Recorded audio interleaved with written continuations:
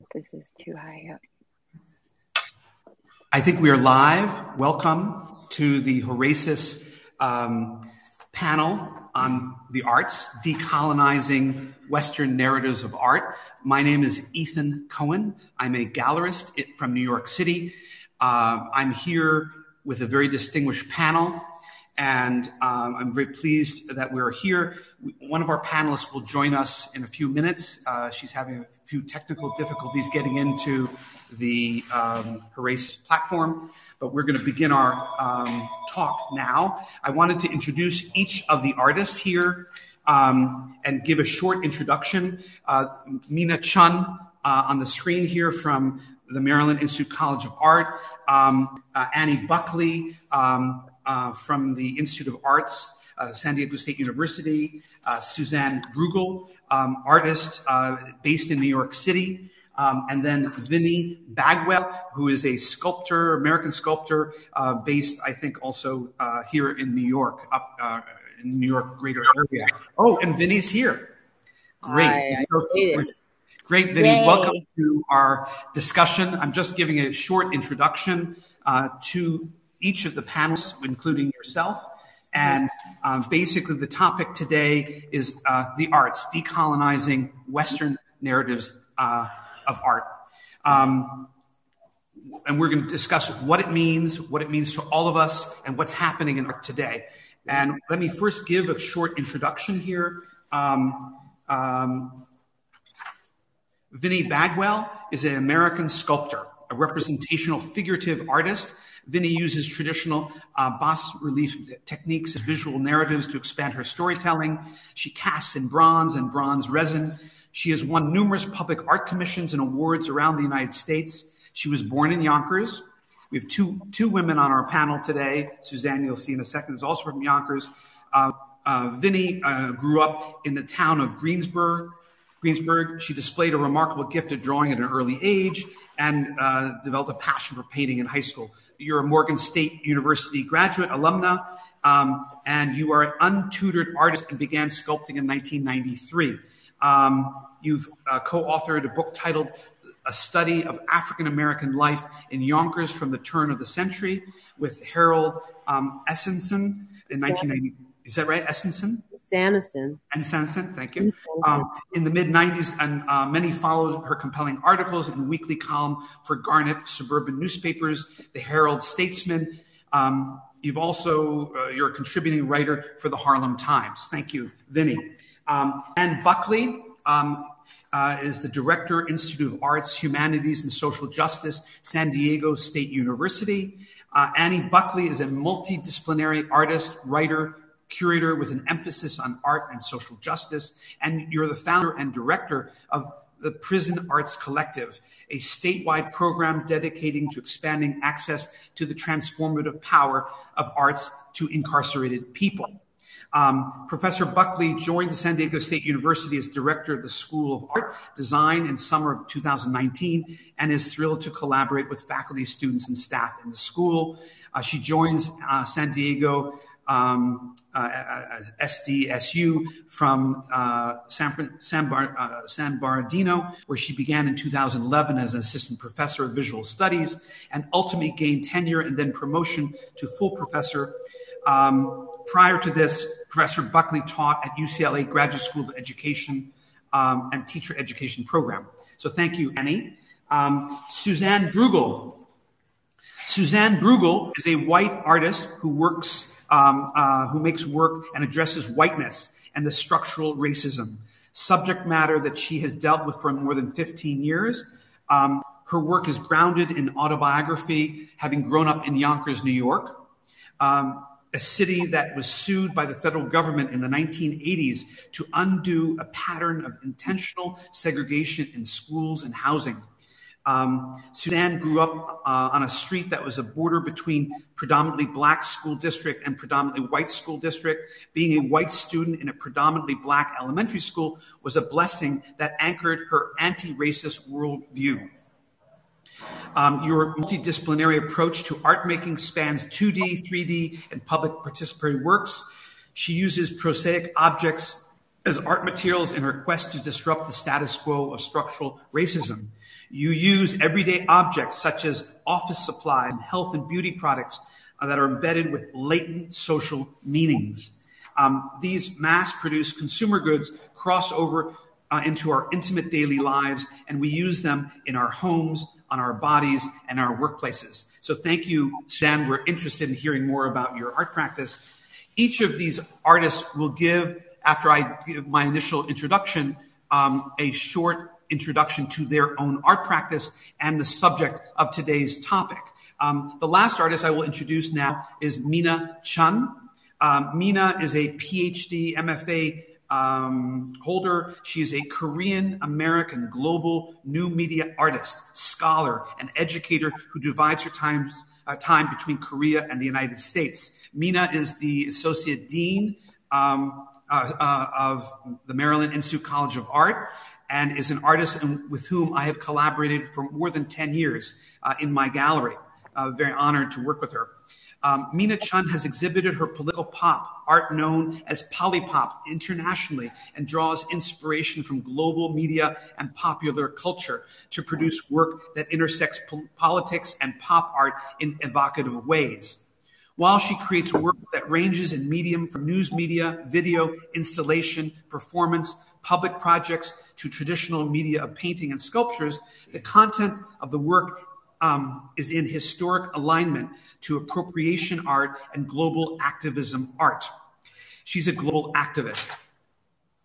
She is you're an American artist, or you're actually a Korean artist living in America who has taken on a persona as a North Korean artist, your alter ego, correct? AKA Kim Il-sun. So you're trying to bring awareness to the issues between North and South Korea through yourself. In particular, Mina Cheon has worked on North Korean awareness and global peace projects since 2004. And while assuming different artistic pseudonyms for the past 20 years, such as Mina Lisa 1000, M1000, Jae Sun, Mina Cheon's latest avatar and alter ego is a North Korean artist named Kim Il-sun, maybe the child of Kim Il-sung, a power woman, single mother of 2 beautiful children. And you've made your first public appearance at the Pulse Art Fair in 2013 with my gallery. That was exciting, in full military garb from North Korea.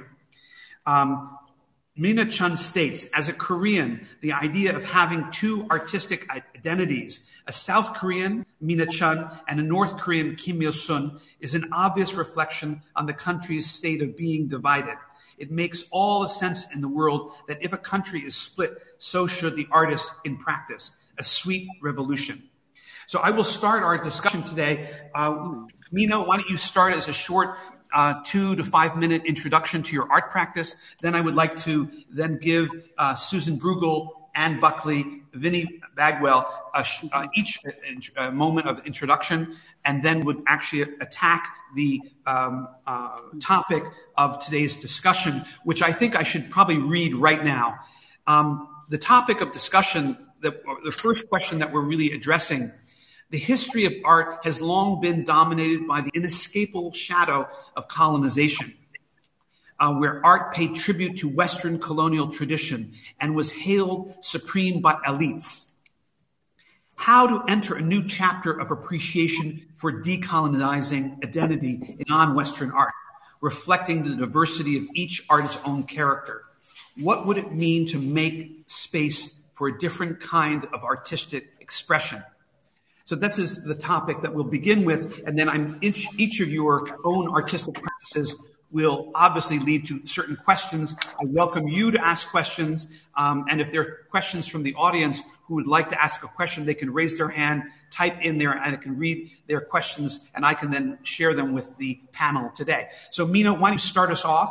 Mina Cheon, PhD, Associate Dean of the Maryland Institute College of Art.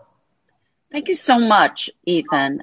Thanks to Frank, Jürgen, Richter, and yourself for inviting me to this panel and international convening, and for the elaborate introduction to my practice. Here is my preamble. It's a little bit of a different focus than just looking at my art process. I'd like to contemplate on some fundamentals related to the topic of decolonizing Western narratives of art. I'm reflecting on what is the Western narrative of art and how is it being decolonized? Coming from the perspective of a practicing contemporary artist, Asian female artist, Korean artist, new media artist, educator, and administrator. Some of the ideas I have right now are tied to art education, in that art students are the future. So I'm thinking about them.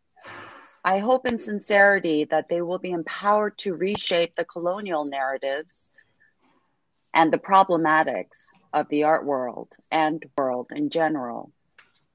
As it stands, art collection invests on the past, but not the future. What I mean by this is that the value of art is based on pre-identified structures designated for a small number of artists or groups or trends or types, and can marginalize a whole lot of other creatives, talents, and laborers of the artistic community at large. The art world still relies on recreating generic, successful artist types. As much as Madonna begets Britney begets Miley, Warhol begets Koons, and Kostabi begets Murakami. Mid-career contemporary artists in practice work and navigate through a myriad of structural contradictions trying to attain success.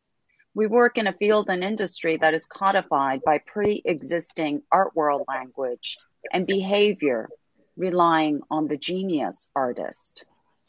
This genius artist narrative is one existing trope of the colonial narrative that is born through Western thought and modern art, but it still holds sustaining power in every stroke, line, color, gesture, expression, and form that manifests an ongoing internal dialogue about the inherent qualities of the medium and reifies the objecthood of art.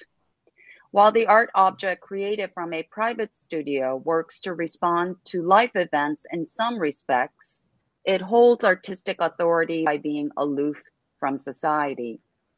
At the consumer's end, for elites and critics, the bourgeoisie's taste still plays a part in determining what constitutes good art, timely art, relevant art, surrounding the theme of the genius artist, his gifted hands, and the original piece of work created thereof.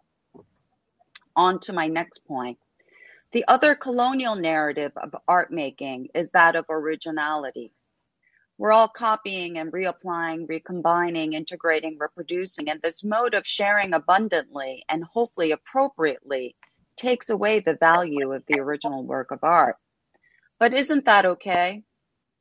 With transnational and transgenerational lineage of the human race, might we not be okay with joint authorship that doesn't reduce and individuate artists as a single creator? With skill sharing and knowledge sharing made widely available, why are we fixated in artistic ownership? In today's more complex world where colonial racism is exposed at every level of society, artists do take on an activist mindset. They are citizens first while being artists still, and rescripting the process of art making, demystifying the romance and aura of the object, and placing the subject of artists as human beings in the forefront, capable of compassion, empathy, and community. And rather than art material, the concern becomes outfacing, life as material, artist, conscience as medium. But how do we decolonize the imperial impetus for creation itself? If the creation is a single act, we challenge it with multiple processes. If it is for the individual, we collaborate with community. If the work is for sale, we make sure there is a message to be said. I can't say for sure that there is no Western in non-Western art, but there is always a response about Western art by the non-Westerner. As a Korean artist, I was told I should resort to making more abstract smart art rather than my political pop art. During the pandemic, my career took on a life of its own.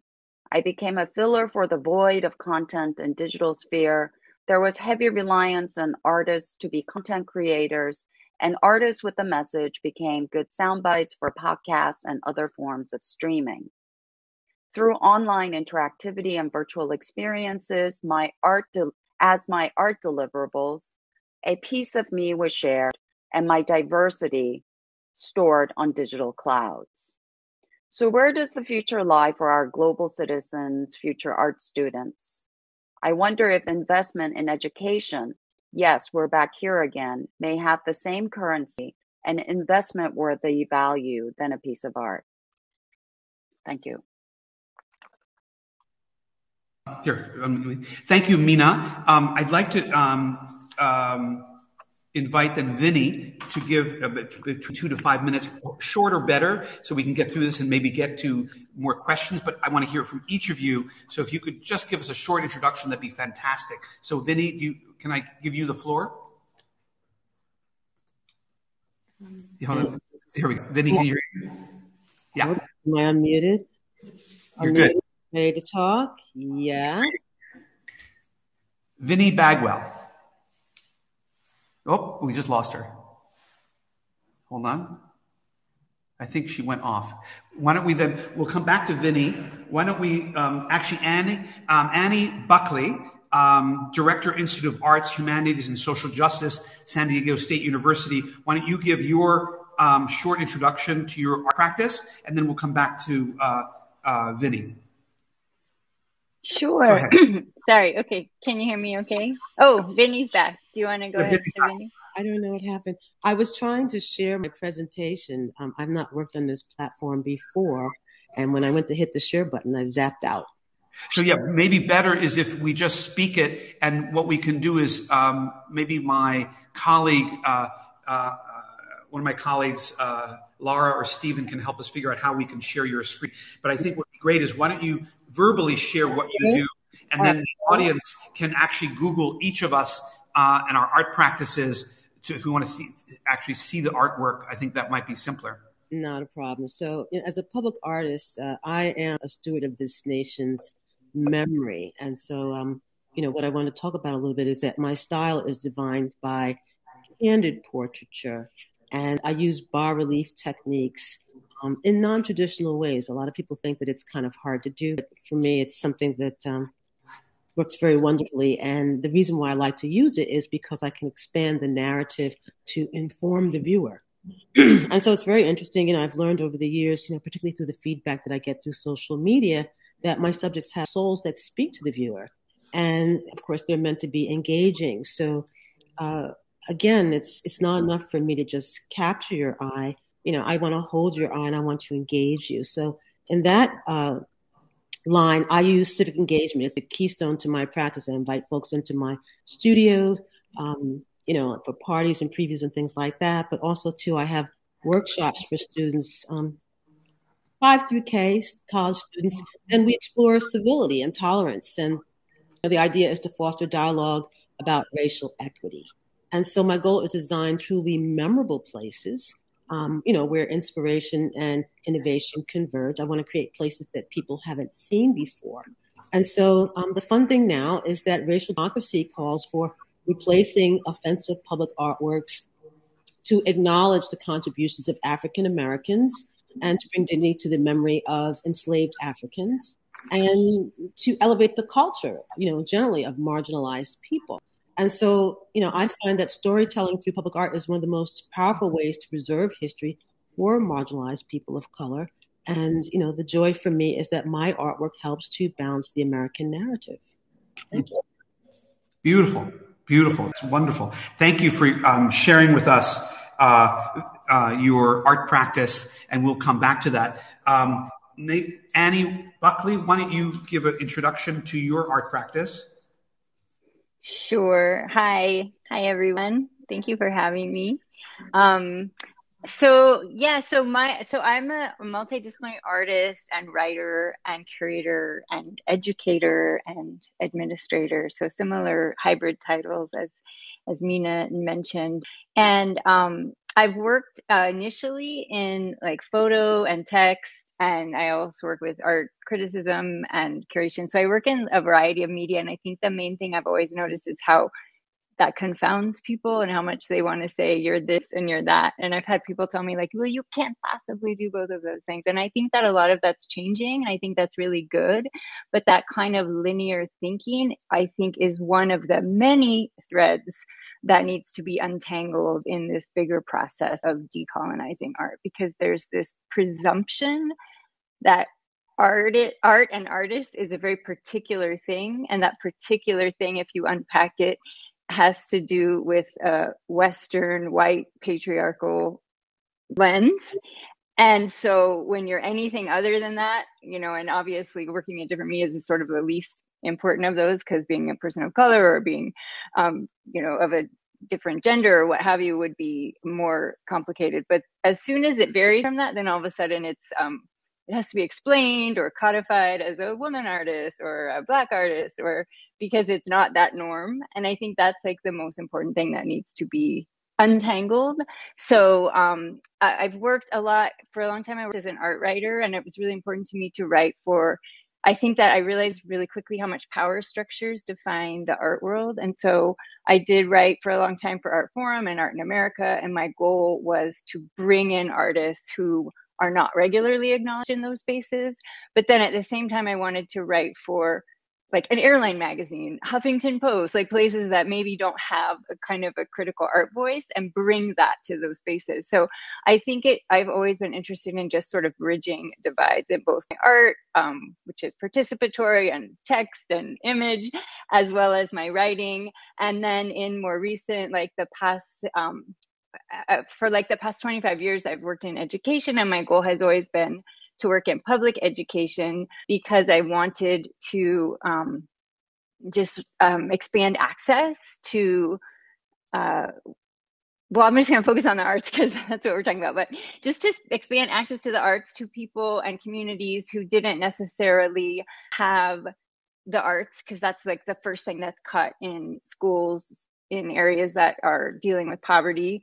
It's always the first thing that's cut. And so children are growing up without access to creativity, problem solving, self-expression, joy, healing, like the kinds of things that we know and that research shows us that the arts provide, and instead are having to perhaps find that in alternative ways or just not have it at all. So that's what I've been mostly focused on in my education career for many years.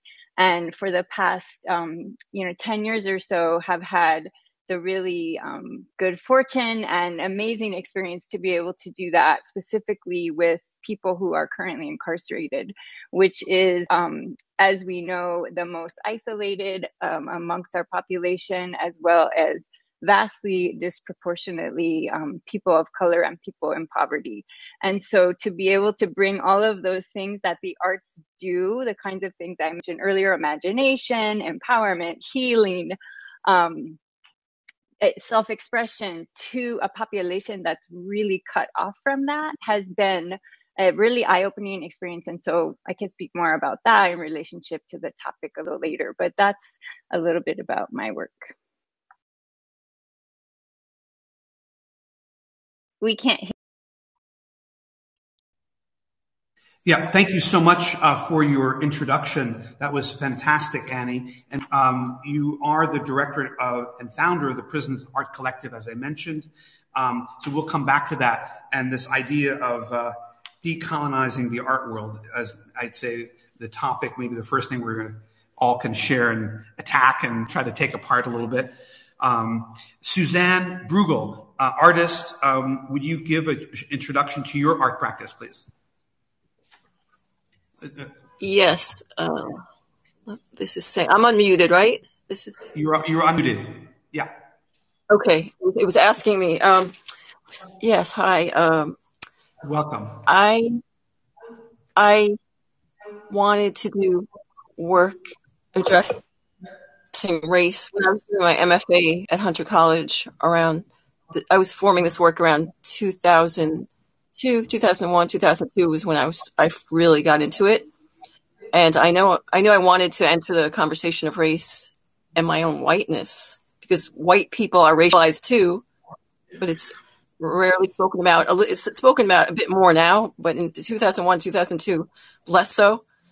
And I had entered Hunter through ceramics, and at first I was trying to, touch on the subject matter very figuratively, and it just wasn't working. Although an important step was just actually saying it and like showing the work to another professor and talking about it. That was a big step. My heart was beating really fast. Can I talk about race? Because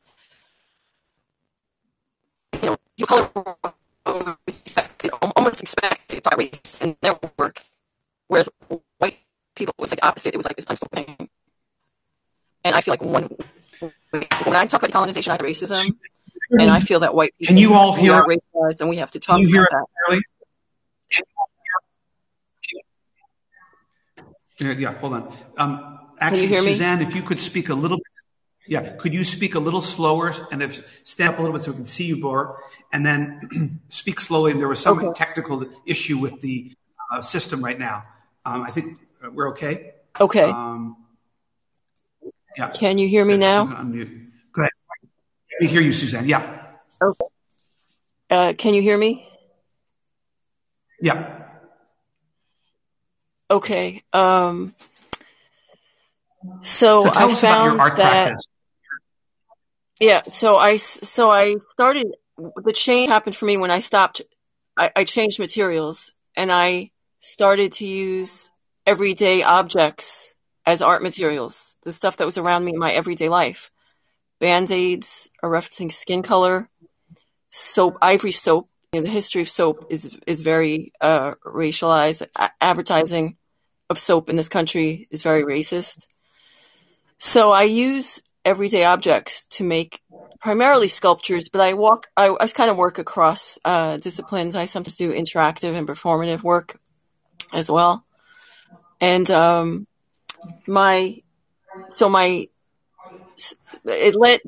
thesis studies, aside from making my work, led me to also be involved with anti-racist. I learned that there are white anti-racist organizers, which led me to do the Undoing Racism workshop run by the People's Institute for Survival and Beyond, and a group of 3 Black artists affiliated with the People's Institute, or using that as a foundation, created this anti-racist arts group that I'm a member of. It's called Acre Artists Co-Creating Real Equity, and it's founded by Maria Bauman, Sarita Covington, and Nathan Trice. I'm very grateful to them. It's Black led. It's a multiracial group, but it's Black led, Black founded, and Acre came up with a platform that anyone can use to if they're interested in decolonizing the art world. You can actually Google it. I just wanted to make sure it got seen. It's Artists Co-Creating Real Equity platform. If you just Google it, it touches on 6 points in the arts: education, funding, media coverage, casting, curation, and space. Great.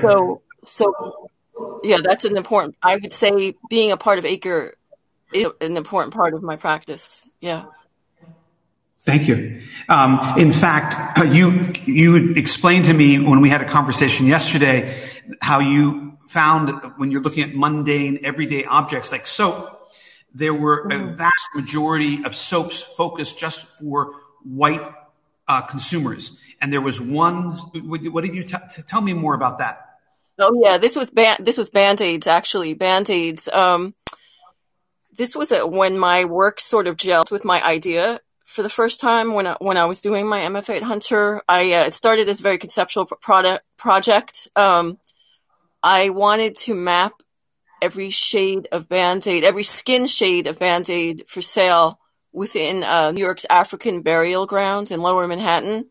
And I took a 40-acre site because, 40 acres is very significant as far as the history of slavery in this country and racism. And within that 40 acres, I found 23 shades of skin color Band-Aids. 22 shades were geared towards light skin. And then to my surprise, a 99-cent store had one shade of a discontinued product that was made for darker skin tone called Ebonade Band-Aids. And out of the, so I took the inventory of Band-Aids that I found, and then I made a wall sculpture out of them.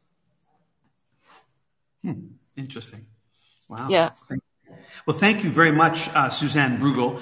Each of your art practices are fascinating. They all deal with this decolonization, the opening up of the art world. In fact, Suzanne Broughel had said to me, there's a question, how can someone watching today help to decolonize the field of art right now? And I think that all of us in our lifetime, of my 30 years in the art world, I have seen there's a decolonization, greater awareness coming to more people. It's growing. The excitement of right now African American art, the focus on African American art, the excitement now of African art from of Africa now in the art market. But what's interesting, it even brings back years ago when I began my art career. There was an artist, Onkawara, the Japanese artist, who is one of the greatest conceptualists, minimalists, artists in the field. He actually would not participate in any exhibition that called him a Japanese artist. He refused for that identity. He was an artist. And it really brings the thing to mind where, Picasso, was he Japanese? Was he French? What was he? Spanish? Was he Russian? It really doesn't matter. So I think that, are you a man? Are you a woman? Are you black? Are you Asian? Are you Hispanic? It really, what matters to us in the art world really is what you make, your ideas. And I think that I have seen when I began my career as specializing in Chinese art, there were no galleries interested in Chinese art. Few galleries. There are few galleries interested in African American art. And I think that over the last 35 years, the world has changed. The world, and I think even today, the testament, we have 4 brilliant women on the panel who are talking about decolonization. And, it is your time. So I'd love you guys, ladies, colleagues, to share your thoughts. Anyone who would like to start? I could offer a couple of thoughts in response to that, just because you just said that about us being a panel of women artists. I don't know if everyone identifies a female, but based on what you said, I'm assuming that we do. So, or artists. So, yeah, exactly. We're just, basically, here we are with 5 creative people. And I don't want to deny my own gender. I am a man. And I think the fact is, though, when I look at Mina Cheon's art, or I think of Vinnie's artwork, or Annie's, I'm really looking at your artwork. I'm not looking at your gender. So I think that's really interesting. And what I wanted to share, and people probably already know this statistic, but of the 18, there was several studies done. And for example, of 18 prominent art museums in the US, 87% of the works in those museums are created by men. And so that's specifically gender as opposed to racial identities, which is also really important, as well as 13.7% of the living artists in galleries in North America and Europe are women. So that is a very low percentage. So I actually think the idea that it doesn't matter is beautiful in a utopian world. But in the world that we live in, I think that the gender, the racial identity, or the race, the ethnic identity, all of those things, whether free or not free, whether having abilities or differently abled, they matter if the artist wants to put them forward, right? I would never put an identity on someone in writing about them or talking about them or looking at their work.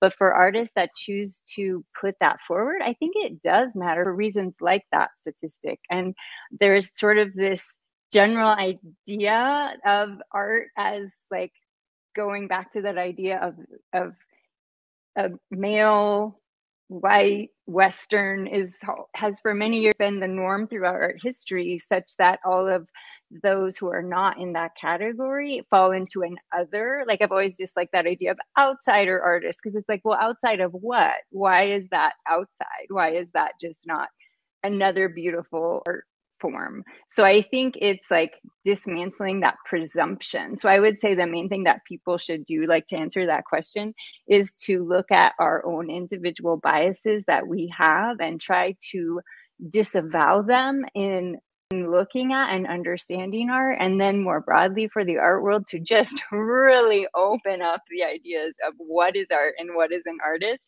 Because I feel, based on like that statistic and many others, when we look at art throughout the world, it does fall to a certain like norm. I was able to listen to a lecture just the other night by Nobel laureate Wole Soyinka from Nigeria, and he was speaking about the idea of language and how English it made me think a lot about English as the default language of like the art market and the art world, and how even just that right there is already this norm that then puts everything else into like another category.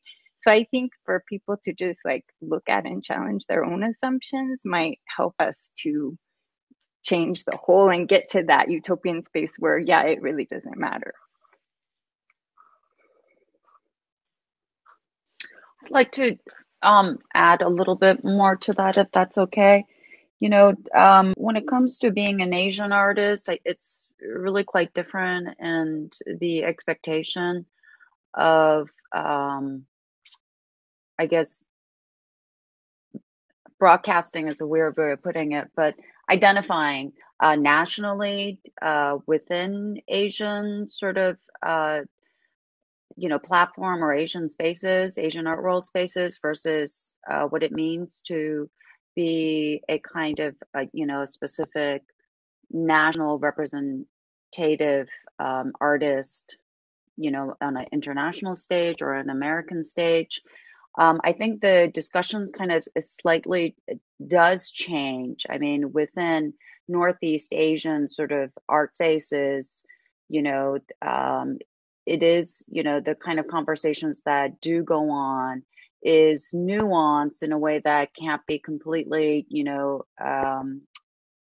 easily translatable into, what is relevant and, what kind of things are sort of contested at the moment, and very kind of specific to the regions and its locality.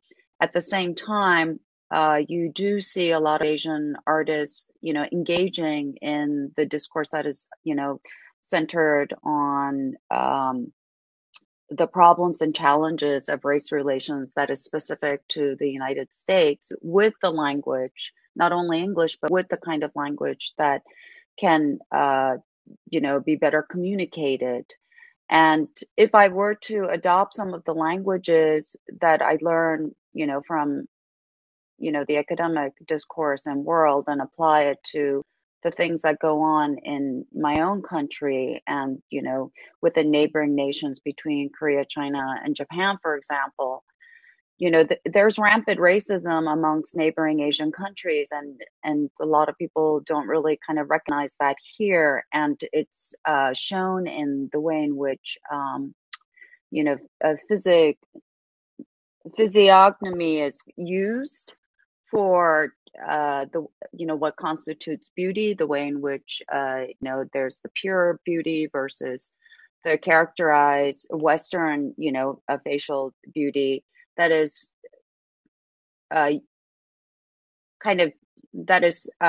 used between different Asian nations categorically. And I say this is just as a way to say that as a Korean artist, I think all Korean artists, whether or not they're representing their Koreanness or Korean identity or utilizing Korean issues in the forefront, to dialogue in the art spaces, they are in many ways dismantling the problems of the histories of the world power structures. They are in so many ways, as Koreans just being out there, they are decolonizing the kind of lineage of having been through a process of colonial Japanese imperialism and the ramifications post that, American imperialism, splitting of the country. And so therefore, even if they don't represent, themselves as Koreans, they are actually in the process of decolonizing and doing the work for who they are. I believe that. Yeah.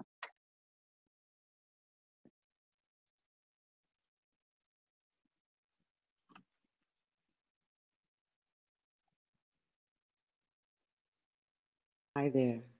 Okay.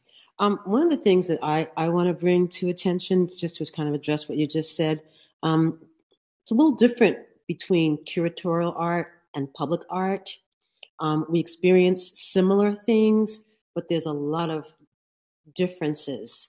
And so one of the things that I want to bring to your attention is that, if you're talking about representational figurative art in America, you're talking about something like maybe 5,600 and change sculptures nationwide. Of those sculptures, less than 5% are done by women, and less than that are done by people of color. So now that we have Black Lives Matter and, we are now seeing this trend towards inclusiveness of subject matter, there's still a concern that it's really, really hard for minorities to get in the public art arena because it is a white patriarch arena, because the commissions are high. You kind of need one to get one. How do you get one if you don't have one?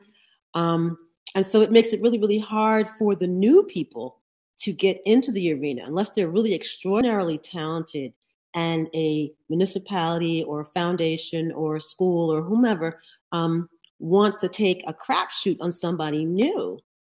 It's going to make it really, really hard to change the voice of the artist in the public art arena because you have all these restraints. That's something that I would like to just simply kind of state there because, in the last couple of years, folks like Americans for the Arts, the New York Times, Art Forum, they're calling me, asking me questions. And I'm like, it's not going to be easy to make the transition from where we are to where we should be because of the way that the public art arena is set up.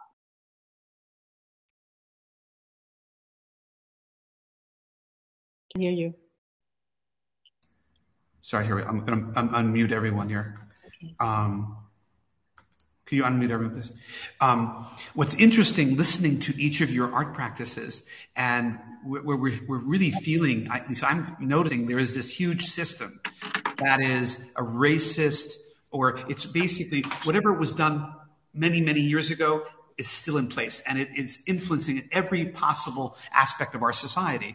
When Suzanne's talking about, soap or Band-Aids, 99% of it is geared towards white people as opposed to minorities, Hispanics or, blacks or Asian. And then this idea that, in public art, that's fascinating. 5,600 sculptures nationwide, only 5% are by women and less by minorities, blacks, etc. That's outrageous. So, I mean, when you think of, I think of the Guerrilla Girls, from the, earlier, our era, fighting, making us all aware that MoMA, the Met, the Whitney, most public museums have so few women included, mostly men. I think that art groups, we are all now trying to evolve, become more aware. And I think that even as an Asian artist in America 30 years ago, there were so few opportunities if you were an Asian artist to get into a major gallery in New York. Same with a artist of color.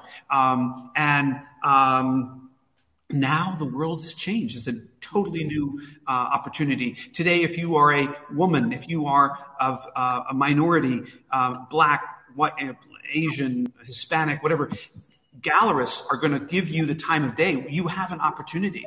Whereas 30 years ago, 20 years ago, forget it. If you weren't a German or British artist or American male, it was difficult to get in those doors. So I think that there are many things that we take for granted that are around us that are keeping, laissez-faire, right? And I think that unless we are aware by artists who make us aware, like your art practices, we will not evolve. And that's great. So, power to you.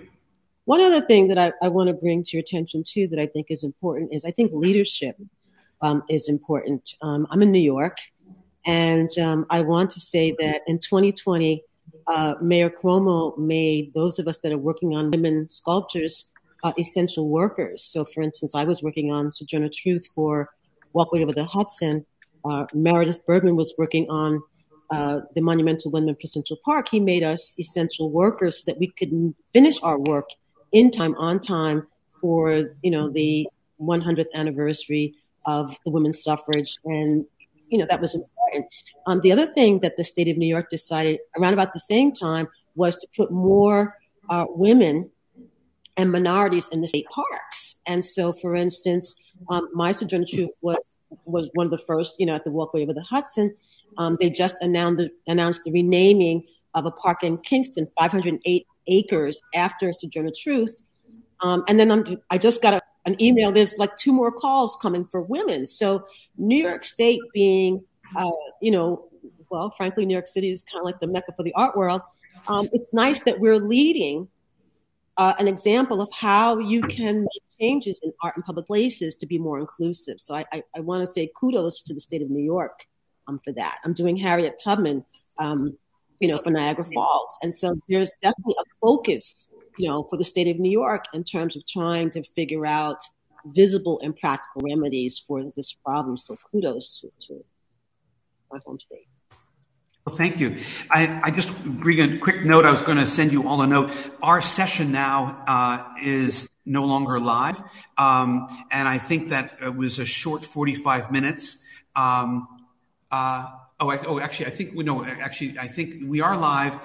Our followers are still with us who would like to stay up with us. But I think that on the schedule, our scheduled session has elapsed. And so we can stay on for a few more minutes. I'd love to hear from each of you, maybe a short little golden nugget of your thinking just from today. I think it's been short, but it's been very eye-opening for me. I even have an artwork behind me here by Jeffrey Spencer Hargrave, who's a African-American artist here in New York City, and it's called Afro Matisse. And what's so interesting about Jeffrey's work, he's trying to put Blacks back into the history of art where they should be, and in fact, or have never been given credit. And what's so interesting in this sort of my own journey with Jeffrey's work is he loves Matisse. And what's so interesting, Matisse was so inspired by African tribal sculpture, African artists who were sculpting that Matisse was looking for understanding how to make that more simple line, that more beautiful concept. And I think that Matisse's work has so much African influence, not just Picasso, not just Braque or Leger. And so this is from my own personal experience as a collector, as a curator. I'm just like, there was a wonderful curator, William Rubin, who did the show that was somewhat controversial, but also eye-opening, called Primitivism 35 years ago at MoMA, that actually showed the influence of African art on every great modernist artist from 1907 onward. So here, this narrative where, we may be thinking Matisse, but Matisse may have been thinking, Africa. And in fact, even in Chinese contemporary art, I have an artist from the 80s named Yuan Yunsheng, who when he was making painting in the early 80s, he was thinking he was making Picasso. He wanted to be the Chinese Picasso. But in fact, he was actually drawing images that looked like African art. And so I tell you, the world, and there's so much to learn and so much for us to be more aware of. I think that's significant. But I think each of your practices about fighting racism, fighting, the system a little bit and making it more liberal is so significant. So I thank you. But maybe each of you, would you like to maybe a short minute statement to share with us? Mina, you want to go? Okay, I'll make it very brief. This was very helpful. Thank you so much. I still believe that being included is not enough. I appreciate the idea that leadership matters, mentoring matters, and the undoing aspect, decolonizing is about undoing past histories, and I really appreciate all of you for kind of enlightening me in the ways in which you did that. Thank you, and thank you, Ethan. Thank you. Mm-hmm. That's great. Suzanne? Yeah. One thing, can you hear me? Yeah, we hear you fine. Can you hear me? Yeah. Yeah. Okay. One thing that concerns me is that a lot of the wave of anti-racism in art right now followed the murder of George Floyd. And I've seen it in the past, maybe not as intensely, when other prominent cases were in the news, like Trayvon Martin and Eric Garner. But this is like a lifelong commitment. It can't be just institutions like temporarily having more artists of color included. It also involves, working on, I especially am involved with, organizing white people to like undo our racism. It's a lifelong thing. I encourage people to look up Undoing Racism workshops by the People's Institute for Survival and Beyond. And, the art group I'm part of uses that as a foundation, because we are all like gatekeepers at a certain level. And one thing we talk about is gatekeeping, and gatekeeping is a big issue in the arts, just as Vinnie and everyone was saying about whose art gets, funded, whose art gets into museums and galleries and so on, who gets grants and fellowships. Racism is a big part of it in this country, and it's ongoing lifetime work. Great. Thank you. Annie?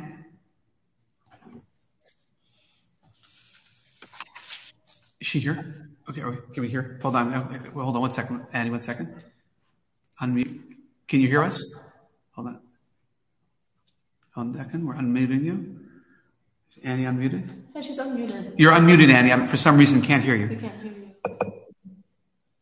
No. Can't hear her. No? Okay, why don't we go then to Vinnie, and we'll get Annie unmuted in a second. Go ahead, Annie.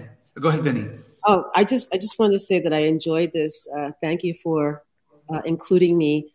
Suzanne, hi. I think I know you. I've met you somewhere before. Thank you for Vinnie. We're Facebook friends, and for the longest time, I've been wanting to meet you in person. We're both from Yonkers. You're living in Yonkers? Of course. What I wanted to say was thank you for the Band-Aids. You made me look for them on eBay, and I found some, and I bought them. It hadn't occurred to me. That's how indoctrinated I hadn't even occurred to me that I needed colored Band-Aids. So thank you. It's a shame. It's so pervasive that you don't even think of things like Band-Aid colors as being racist. You just kind of accept because racism is just so normalized in this country. Yeah. But what I want to simply do is, if indeed are there any artists watching this in the future, I just want to encourage them to think about art in public places as a career. New voices are needed, and it's the kind of arena where it is sequestered, but if your artwork is strong enough, if you have a really good A game, you can get in and make a difference. You get to represent culture, and we're talking about, permanent long-term artwork that makes a statement that can be affirmative, that can be, fostering pluralism, and I just encourage you to try. So thanks for having me. Great. Well, great that you're here, all of you. Annie, can we hear you, or you're? It may be on the Horaceous side. Somehow we're. What we can do is, if you want to text me, right in the, I can actually read your share. But I think what's interesting, I'm sorry for the technical difficulty there. What was really interesting is what Mina said, also all you said, but what really struck me is being included is not enough. That really strikes a chord. And I think also what you said, Vinnie, about new voices are needed. And I think it's a whole new platform. If you're what is an artist of tomorrow, or what is the artist of today and tomorrow, and how are people going to show up and be part of the conversation? And I think that I thank you all for your contributions, what you're doing. For Annie, what you're doing with the prison systems, helping the incarcerated people and being exposed to arts. Suzanne, what you're fighting racism. All of us, I guess, are doing that. Mina and Vinnie, and your public art project. Vinnie, that really really shocked me, that when you think about 5,600 public sculptures and only 5% are by women and less by minorities, that's not acceptable. That is not a reflection of America, or a former America, but not of America today, that it should be. So I think that we all have to evolve, and we're part of the conversation. So thank you. Thank you. And thank you, Racist. Oh, and here, Annie's just shared with me a note here. I'm not sure why you can't hear me, but I wanted to say thank you to everyone, and also to add that we can consider not only the art that is made, but the conditions in which the art is made. For example, for people who are incarcerated, to make art in those conditions is such a powerful experience. Thank you, Annie. Yeah. Okay. Thank you, Horacis. Thank you, Frank, Jurgen, for organizing this. And congratulations to you all. Thanks. Let's all connect through Facebook. Thanks, everyone. Yeah. Thank you so much. So long. Yeah. Thank you. Thank you. Bye-bye.